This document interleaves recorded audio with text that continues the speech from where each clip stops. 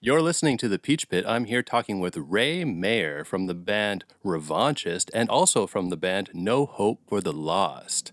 Thank you so much for taking time to talk to me, Ray, and welcome to The Pit. Thank you so much for having me. I always imagine everyone as a superhero, so I always like to start with people's origin stories. So take me back. What was influencing you when you were younger? How did you discover your passion for music? Because originally you were born in Penticton, oddly enough, weren't you? Okay, so honestly, this lines up an absolutely perfect origin story because I'm so glad that I'm doing this like out of a Penticton radio station too. Okay, so I was as mentioned, I was born in Penticton. And my mom, when I was 2, moved us out, and unfortunately, I never really got to know my real dad. I met him a couple of times throughout life, but it was very, very brief. And then, however, he found out when I was 9 that I wanted to start playing guitar, and he actually bought me a guitar and an amp, and he got like my grandparents to like get it to me. Wow.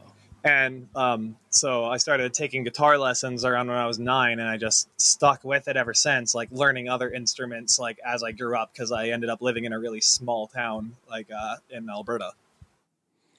And what kind of influences do you have? What kind of bands do you remember first becoming obsessed with? Um, at first, like when I was like really little, I was shown like Metallica and Slayer, and especially Pantera. Like that was a huge influence for me. I would definitely say Metallica and Pantera. Then, like growing up, I would hang out with my uncle, and he would show me like. And keep in mind, I must have been like between the ages of 6 and 8 during this. And then during that time, he got me into bands like Slipknot and Machine Head and Fear What? Factory. So like I've been like a fan of like Fear Factory since like the obsolete days, but I was just like little.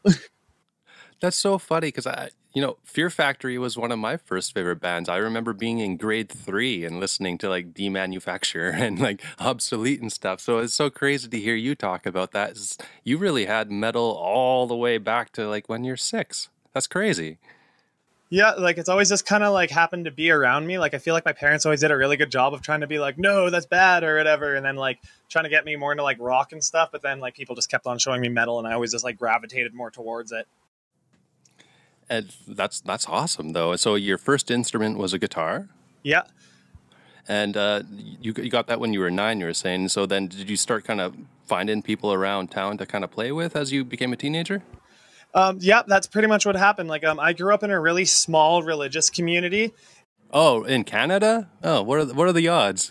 Yeah, like small rural southern Alberta town, and I started playing with a friend that played drums, and then we found another friend that played guitar, and we got my brother from Medicine Hat to play bass. And this is like around like junior high days, like early high school, and we literally like all we could do was just like jam like old ACDC and like basic Metallica songs because nobody really wanted to like hear or play the heavy stuff like around there, even though like me and a couple other people were listening to it. Nobody was really willing to play it, even to the point where like any jam spaces that we did play at would like come down and yell at us if they heard any like screams happening. Oh, wow. Just totally against it, eh? Just no tolerance for Yeah. the heavier styles. But then, Wow. like, once I got my driver's license and started working in the town a few minutes away, though, I like pretty much just deep dived and immediately started playing in a death metal band. You had to get your fix. Yeah. So, what was the name of that band? We were called the Evulsion, and we stayed together for like a really long time, actually. We only ended up doing like one like smaller tour and then a bunch of weekend runs. But like we got to play local festivals a lot, and for the time that we were together, we had like a lot of fun doing it.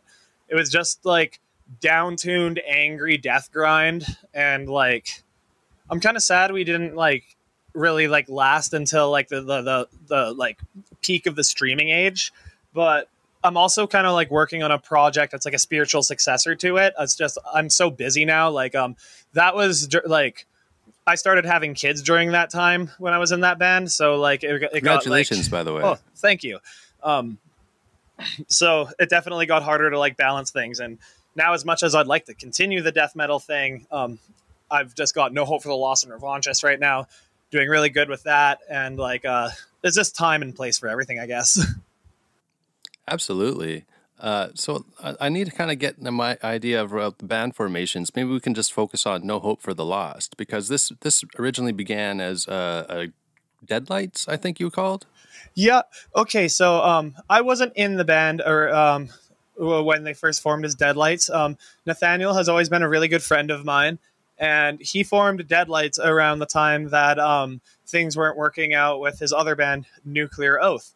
And he would always send me demos, and it was really awesome. And eventually, they started playing local shows once he got a lineup for it, but they really didn't get to play all that often. And after they managed to release an EP, they got a couple like gig and festival offers for 2020, which we all know what happened there. And Nathaniel asked me to join as a live guitarist, so I definitely obliged. And then once COVID hit, essentially, the entire live band essentially just dissolved. And like Nate wanted to record an EP, I wanted to record an EP, and like another member of the band that isn't like with us anymore like also wanted to just hit the studio and record. And basically during COVID, we hid in our basement that I live in the house with Nate now. So like around the time that I moved in, we pretty much locked ourselves down in here and came out with the Pilgrimage, calling ourselves No Hope for the Lost instead after. And so is that where a lot of the writing process happened? Was like inside, like in the room together, or did you guys kind of like to go off separately, or is it like a mix of the two? It's definitely a mix of the two. Like a lot of the material on the Pilgrimage was like a compilation of demos Nathaniel and ex-members of Deadlights have been working on, and not, like hadn't quite been completed, but like they were definitely good ideas that like had to be kept. And then once I became like the sole guitar playing member, I wanted to like bring these songs back to life. So I added a couple of new like choruses. Like I wrote the chorus in New Yevon or in U Yevon, and basically I ended up just like adding a little bit of more flavorful parts to a couple of riffs that sounded repetitive, replacing a couple sections with a couple of different parts, and they ended up just coming out as entirely new songs. And so where did this idea to make it kind of based around Final Fantasy come from? Is that something you always wanted to do? So the Final Fantasy was actually kind of like a last minute thing, but like I guess this is straight up what happened here. We didn't really know what to write the EP about, and I was just kind of nerding out one day, hanging out at my local comic store, and I found like a stuffy of Yuna from Final Fantasy X 2, and I like grew up playing both Final Fantasy X and X 2 like a lot, and we were like we're having the idea of like we want to write a concept album, we just don't know what about. And that day at the comic store, I just like pretty much picked up this like Unidoll and brought it home, and like we were just hanging out in the studio, and I just like pretty much raised it up and was like, yo, this is what we should like write about. And like everybody thought about it for a second, and they were just so down for it. So is Final Fantasy, you said the Final Fantasy is a game that you really like. Is that something that you've all have in common? Oh yeah, like Nate is like he's an even bigger fan of the lore than like I am. So like he totally loved the idea of this. He ended up doing all the lyrical writing and everything for it. He's a lot better at telling stories and lore than I am. Like, and so definitely like basically I had the idea for it, and then he just like ran a mile with it, and it just ended up coming out fantastic in my opinion. Actually, like we got an idea of like we want to continue doing like video game themed DPs, and I don't want to say too much right now, but we're thinking about doing pretty much Majora's Mask next. Oh, cool. Yeah. That was a Zelda one, wasn't it? Yeah. Okay. So I was always an Elder Scrolls guy, so I'm trying to keep up. That's it. So what is your favorite song to play live right now? Okay, so we only got to play live once so far, but as far as like rehearsals go and like what we're and getting to play live, there's this demo of a song that we're working on, and we started to play it live. We're gonna work on it as a single and drop as a standalone, and it's called Bloodstone. and like it's just a really fun song. I think it like showcases a more like melodic side of us, but also is our like one of our more like technical and guitar driven songs at the same time. Like we somehow managed to make something like even catchier than you, Yevon, but even harder to play on guitar. And that's always a beautiful thing that you can do, and you can make something that you know is challenging yourself, but at the same time is going to be fun and like a good high energy melodic kind of song that's going to grab people. That's cool. You're pushing yourself in a lot of different directions by doing that. And like that's just it. Like I love like a lot of rhythmic music. Like I'll be honest, I love like a lot of stuff like Amir, just basic like breakdowning like chug chug chug stuff. But when it comes to like me playing guitar, I just got to keep my fingers busy. And so you recently played at Loud as Hell. We did. So and I imagine that must have been a lot of work going up to that, but it was such a long time. I mean, after the pandemic and everything that we don't need to talk about. Oh yeah. How did it feel to go out there on stage and play in front of people again? Very, very nerve wracking. We had like a lot of technical difficulties, but we pulled through and still had like a really fun time doing it. Like I had played a show with Revanchist prior to that, like at a venue, but still just stepping up on the festival stage was definitely like, holy crap, I was nervous. And I still thought we had a lot of fun though. Like we had a couple things like my mic and my vocoder like not working during a couple parts, but like I just like worked through it and just focused on the riffs, honestly. That's awesome. And how was the response? It was pretty good actually. Like people like didn't really see what was like wrong on our technical end of it, and were apparently very entertained, and like they thought it was cool to see us like come out and play. And like I was like, it was definitely one of those moments where like I like walked off stage like, oh my god, that was absolutely horrible, and then afterwards everyone was like, yo, that was sick, and then I was like, okay, awesome, I feel a lot better now. I think it too, everybody was just so stoked to see performances again, right? Exactly, and like that's like the fun thing about it is just like I think like sometimes you just got to learn like you're gonna run into problems like every show you play, like to one degree at another. The main important thing is though is like don't get lost in those moments and like just have like fun with it and just roll with the punches, honestly. Absolutely. That's great advice. I need to know though, outside of music, like what else is happening for you? What other hobbies do you have? How do you balance everything out? Honestly, like ever since the pandemic started, like I used to be a person that like worked a lot, and after like COVID started, I decided to just like get on like CRB, CERB and stuff, and just like I started like living at home a lot more, spending a lot more time with my kids, and like a year and a half later, I'm actually like I became a lot more of an introvert, to be completely honest. Like I do a lot of my own like solo music writing whenever I can. Um, I guess like I'm a nerd for like I'm not like the hugest anime nerd compared to like some people I know, but I definitely am. Like I like collecting like Evangelion merch, and like I've been working on a Berserk manga collection, I guess. And I guess rather than that and like making beats and stuff, I just hang out with my daughter a lot. That's awesome. And how old is she? She's 3 years old. Awesome, awesome. Congrats again on that. And I need to know now, just what do you see on the horizon for yourself? Like, I know that you're working hard on Revanchist, you're working hard on No Hope for the Lost, but what do you see coming up? What can we expect from coming down the pipe from you?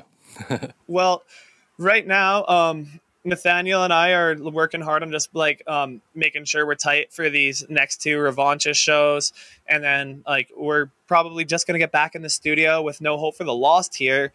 And as far as like long term plans go, I'm going to be completely honest. Like ever since everything in the last year and a half happened, I kind of just stopped doing long term things and just started living life like day by day and moment by moment, because like life's short, honestly, and Yes. like expectation versus reality like as a constant, it will do nothing but disappoint you as a person, I find. And like the more like you realize that you just gotta like live in the moment, the less like things pass you by, I guess is what I'm trying to say here. Absolutely. And this is just kind of leading into my next question, which is a question that I always ask people. It's kind of corny, but I still like to ask it. It's simply, what advice would you give to anyone who's just trying to achieve their dreams? Um, Put yourself around an environment that cultivates growth. Um, if you know that you're around somewhere that is just like not allowing you to do the things that you want to or think the way that you need to do what you can to like remove yourself from that situation and be somewhere like where you can be the person that you need to be and think the thoughts that you need to think, and like we're basically somewhere where you can just be yourself essentially, because sometimes you can accidentally find yourself in a lot of places that just like drain you as a person and be around people that drain you, and like becoming aware of that is a very hard thing, but it's a very important thing. I don't know if I'm making any sense here, but like I guess what I'm just trying to say here is like the environment that you're around and the people that you put yourself around is a lot more important than you think, and it's something you just definitely cannot dodge.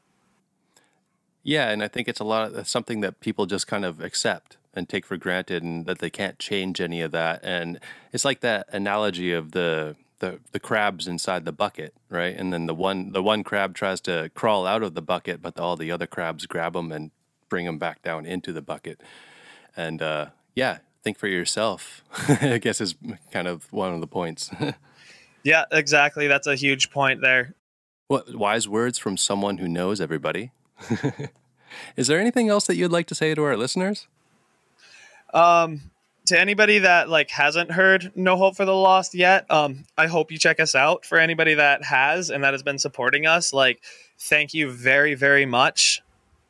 That like everybody's support means the absolute world to us, and like we just hope that we can keep on doing like awesome things for everybody, honestly. Like I'm extremely grateful to just like be able to do interviews and be social and talk to people and stuff. It's all a very different experience for me compared to like what I used to do, and it's just all super cool, and I feel really grateful, and thanks to everybody. And thank you for taking time to talk to me. I need to ask though, for anybody who wants to find you guys online, where's the easiest place for people to track down your music and everything, stay up to date with you guys? We got all of our stuff on Spotify. If you don't do the Spotify thing, we do have a Bandcamp. If you want to be involved with us on a social media aspect, we got a group on Facebook called No Hope for the Lost Soup Posting, and like yeah, a lot of it is like memes, but that's like where we like keep our main news, like with our fan base and everything. And it's where you can like pretty much catch us chilling at. Sweet. You've been listening to The Peach Pit. I've been here talking with Ray Mayer from the band Revanchist and No Hope for the Lost. Ray, thank you so much for taking time to talk to me, and hopefully we'll do it again in the future. Thank you so much, Derek. Have yourself an awesome day, and yes, I hope we do this again sometime soon. Awesome. Thanks. Take care. Take care.